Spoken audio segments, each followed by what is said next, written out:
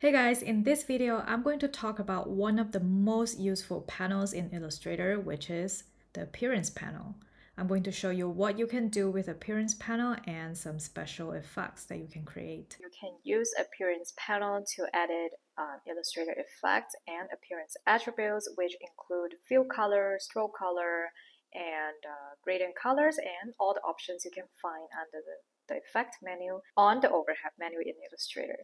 So I'm going to first show you where you can find the Appearance panel. If you already have an object or let's say a layer or group selected. In this case, I don't have anything on my artboard, but if I'm just going to create a circle on my artboard, and you will see the appearance panel here right under the properties panel, and you will see fill, stroke, opacity, and Illustrator effects. So you can actually just click on the three dots here, which is the hidden menu, and open appearance panel right away. Otherwise, you can also go to the overhead menu window, appearance, to open the appearance panel. So once you open the appearance panel, you will see all the appearance attributes of the object that is selected. For example, I just use, the default fill color white and black stroke color to create a circle. And as you can see here, it appears as a path. The stroke is filled with black, and the stroke weight is 1 point. If you want to edit it, you can also click on the stroke option and you can increase the stroke weight or decrease the stroke weight or change the stroke color. Then you will see the fill color as well. Here is filled with white. You can get rid of fill color here, or you can change it to any other color. Then you will see the opacity option as well. And if you click on that, you can open the transparency panel and you can change the blending modes. If you're not familiar with the blending modes, I do have a video tutorial talking about how to use the blending modes in Illustrator. If you're interested, you can find the link in the description below. And yeah, here you can change opacity as well. So basically you're adjusting appearance. Another very cool thing that you can do here is using the appearance panel is that you can apply multiple effects or multiple appearance attributes to the same object. So I'm going to show you a really cool example here with the strokes. For example, I already have a stroke here, and if I want, I can add new stroke, and I'm going to choose a different color, and I'm going to create kind of effect like this. It's pretty cool. So yeah, you can create an effect like this, and if you just resize it, move it around, it's not going to get rid of the stroke. However, if you don't use the appearance panel, when you create a circle, you will only see one stroke, and you can only change the color of that specific stroke.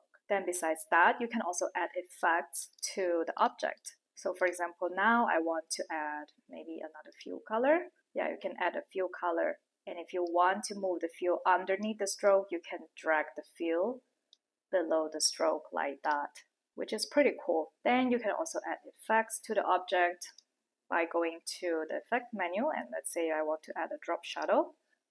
Yeah, you can add a drop shadow from here as well. And oh, a cool thing is you can select the parts that you want to add the drop shadow to. For example, I was selecting the whole object. For example, if you just want to add a drop shadow to, let's say, this stroke, then you can select the stroke specifically and add a drop shadow effect. I know, and same thing, the appearance panel is super useful when you want to remove any Illustrator effects. If you want to edit the effect, first of all, you can double click to edit the effect. If you want to remove an effect, simply click on the delete selected item option on the appearance panel, and it's going to remove any Illustrator effect that was selected.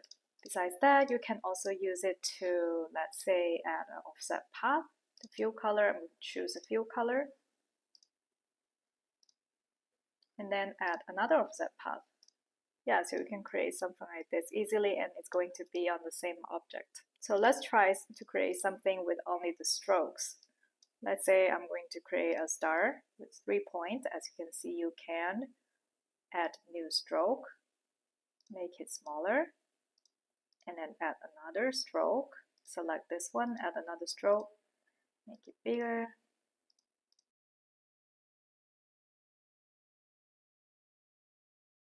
So yeah, eventually you can create like this kind of layering effect of an object, which is pretty cool. Same thing, you can do the same with the text. As you can see here, it shows as a type or character. If you select on the type, you can add a new fill color to orange. Then you can add a stroke color. If you want, you can add another stroke. A little bit bigger. And add another stroke. Yeah, to make special text effects like this. Besides that, you can also use the Appearance panel to create highlight text. You can directly create a rectangle box behind the text, but here it's more convenient since you can edit, the highlight area will change as you edit the text. So I'm going to show you a quick example here. If you don't know how to add text to Illustrator, I do have a tutorial showing you how to do so. You can find the link in the description below. Otherwise, just select the text tool and quickly click on your artboard to add text. Alright, I'm going to leave the Lorem Ipsum random text here, and I'm going to show you how to highlight text in Illustrator using the Appearance panel. So go ahead and select the text. Well, I'm going to switch to the selection tool, exiting it, and I'm going to go to the Appearance panel type. And here you can add a new fill, which I'm going to change the color to green. And I'm going to drag the character right underneath the type option here. Select the fill color, click add new effect, convert to shape and choose rectangle. And then change the extra width to, let's say 2, which is the size of the highlight box. Well, if I move it here, you can see it kind of, and click OK. Then if you added the text, for example, okay, there, the highlight box is going to show as you added the text. If you want to change the text color, you can change it directly from here. That's it. That's pretty cool, right? So yeah, there are a lot of effects or appearance attribute that you can do here in the appearance panel. And then whenever you want to get rid of the highlight box, you can go ahead, you simply just go back to type and select the rectangle and just delete it. And yeah, you will have your text here. Then there are other effects you can apply here from the appearance panel. So simply just select the object or text, go to the effect menu, and yeah, kind of just edit it as you wish. The 3D, let's say inflate, you can do that here as well. Yeah, if you want to learn more about the appearance panel, where to find it or how to use it, I do have a step-by-step guide on how to use the appearance panel or where to find appearance panel in Illustrator. If you're interested, you can find the link in the description below. And if you want to learn more about Illustrator basics, I do have a beginner's course where you can learn everything about Illustrator basics to more advanced stuff like logo design, typography design.